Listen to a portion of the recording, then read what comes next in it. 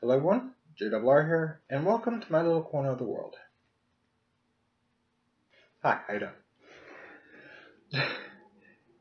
Now today, we are going to go over attributes of characters.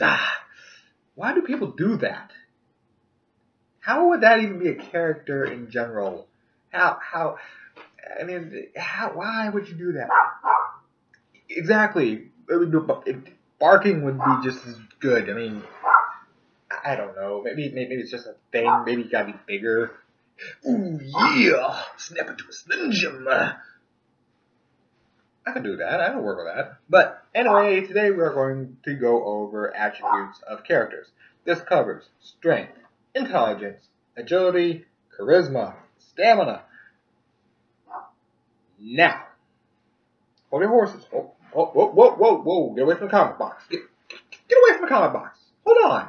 Slow your roll. Hold on. Chill. Hold on. I understand there's other attributes out there. Power, spirit, etc. I'm only covering the bare basics. So if you go into, say, a tabletop, you'll get the basic idea down, and if there's any questions, you can always go over the instruction book.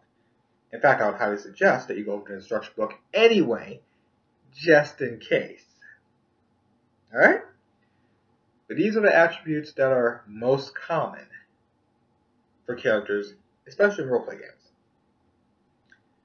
So, that being said, let's go over attribute number 1. The primary stat for most physical types. Now, physical types are considered like the Incredible Hulk, the Juggernaut, Colossus, Bane. So many different people I can bring up. If you go through WWE, it would be like Kane, Undertaker, Big Show. And this stat, of course, is strength. To put your physical power as a force of offense against the enemy.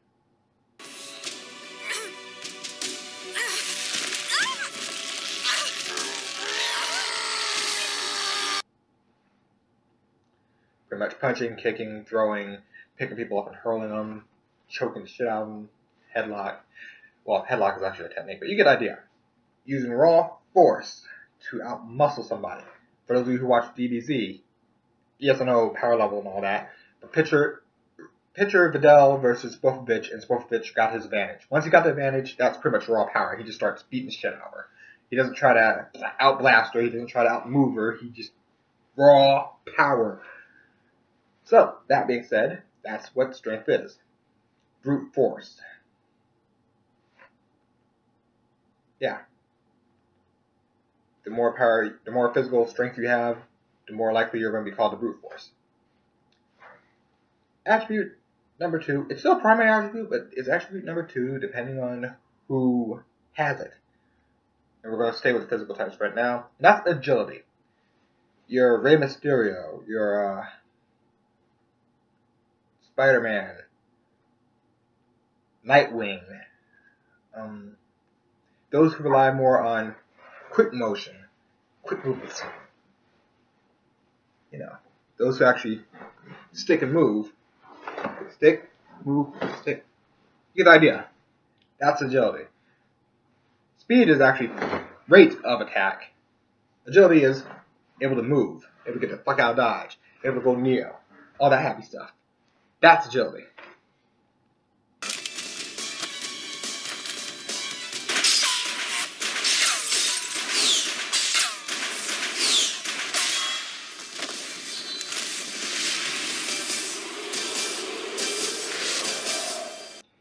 Of course, like I just mentioned, Spider-Man, Nightwing, Rey Mysterio, Jericho, technically. You get the idea. People who are more on their able to move, able to get their body to go. I often separate agility and dexterity, but they're usually the same thing in most roleplay circles. For me, dexterity is moving the hands, sleight of hand, you know. This would be more in a dexterity thing than agility.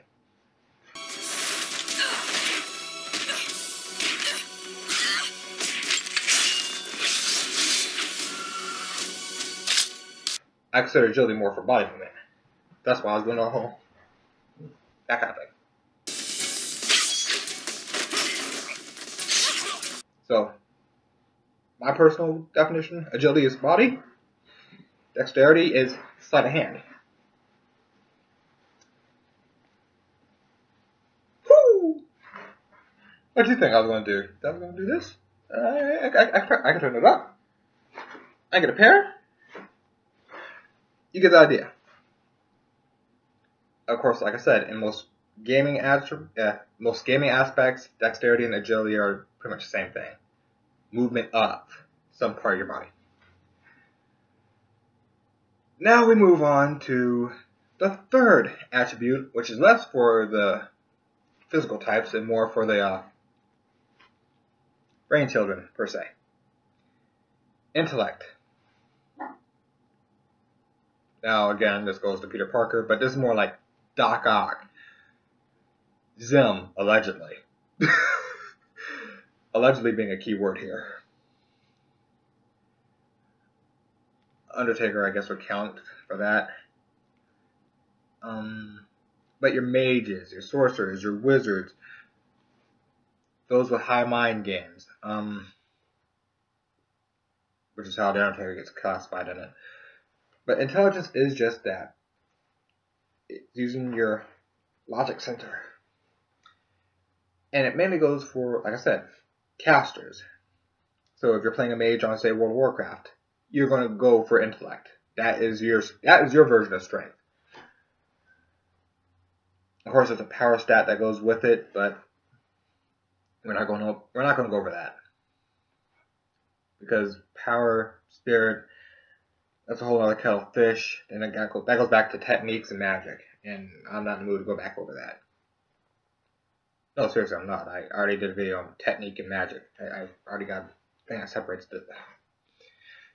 Moving along. That's what intelligence is. Our next lovely attribute, coming up, goes across the board.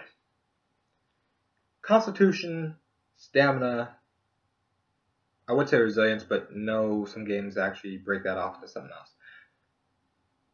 But stamina and constitution, endurance. It's pretty much how long you could take damage before... Kind of like that Rocky quote, where he said, it doesn't matter how hard you hit, it's how many hits you can take and keep going, or something like that. And yeah, that's pretty much what stamina and constitution is. It's your physical resilience. Physical resilience, there we go. And the stronger your physical resilience is, the better it is for your constitution, because you're taking less damage. Shawn Michaels was a great example of physical resilience. He had a pretty high constitution, but his resilience kept him going. Resilience is pretty much how quickly you can bounce back from so much damage. Which ties into your constitution. I just said I was going to go over resilience, and there I went right into resilience. Well, certain types of resilience, I should say. This is your physical resilience and your energy resilience and all that happy shit. Whatever. The last thing we are going to cover,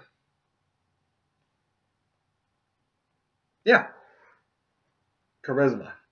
Something I don't have a lot of. Charisma is not just looks.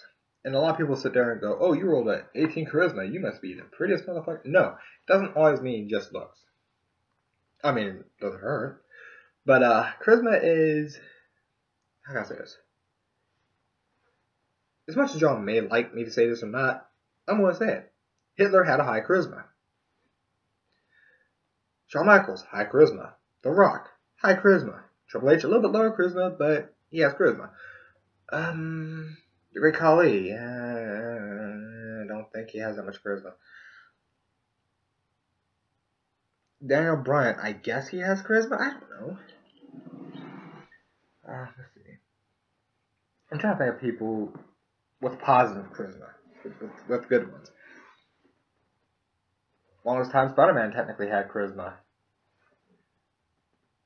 Batman had a type of charisma. He scared the shit out of people. I guess that counts for something. But yeah, that's what charisma is. It doesn't matter how, well, it does matter to a degree, but charisma is often how well your character looks and how good of a person they are and how well they can get people to follow them. Now, you can be an evil motherfucker, but still have a high charisma.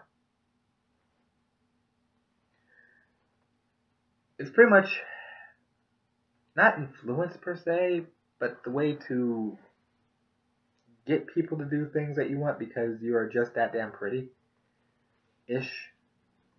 Or you are just that good at making a point. And if I was better at making a point, I'd have a lot more views and a lot more sense being made and a lot more people editing my shit.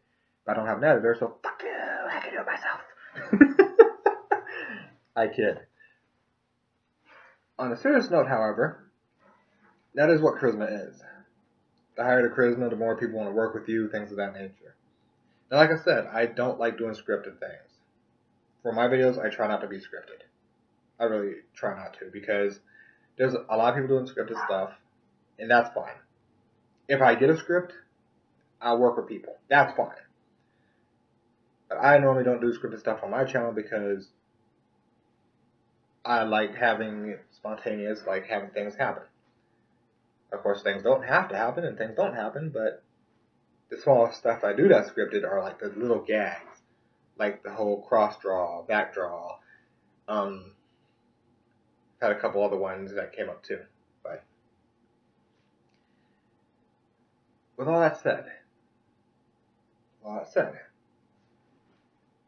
charisma is very important if you want to be a leader. Charisma is very important if you want to have the ability to get out of situations. If you don't work up your charisma, James Bond! James fucking Bond! I knew it'd come to me eventually. James Bond has a high charisma. James Bond. James Bond, Batman, people like that, where they can convince you something, and you don't even think it's convincing, but it's convincing you somehow, some way. It's got you convinced. Fucking James Bond. Pretty much anything that you walk into the place and is like, hey, you, the power to draw attention to you. And I don't have that power, so. But you see the point. That's charisma. In a nutshell. So, we've covered the main stats. Covered strength, intellect, agility, stamina, and charisma. We've covered the 5 core. And it's a little bit longer than I expected, but whatever. So, I want y'all to have fun. Have a good day. And, I'm out.